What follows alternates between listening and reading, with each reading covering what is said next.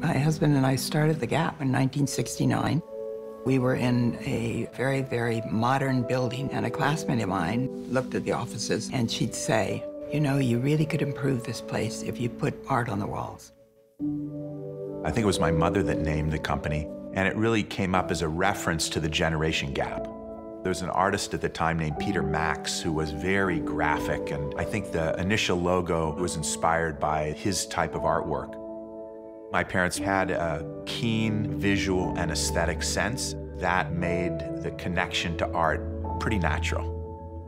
One of my favorite paintings is called Night Sea by Agnes Martin. It's hard for me to tell you why it hits me. It just does something to me, spiritually.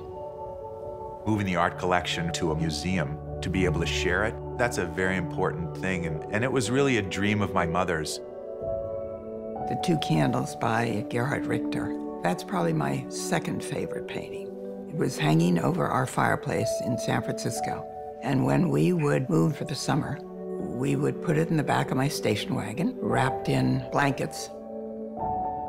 The fact that I can go to SFMOMA and see the art that has lived in our home or at the offices, it's fabulous. And the fact that the world can come and see it, yeah. I can't believe it.